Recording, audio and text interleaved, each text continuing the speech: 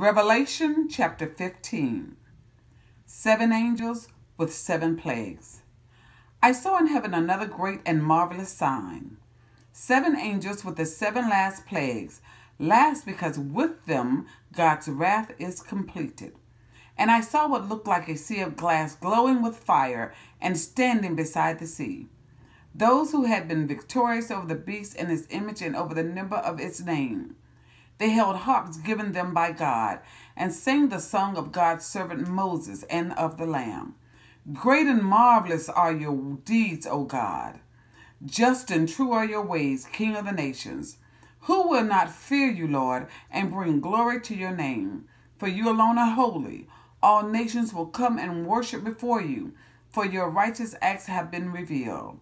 After this I looked and saw in heaven the temple, that is, the tabernacle of the covenant, and it was open. Out of the temple came the 7 angels with the 7 plagues.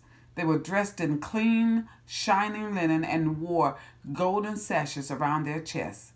Then one of the 4 living creatures gave to the 7 angels 7 golden bowls filled with the wrath of God, who lives forever and ever.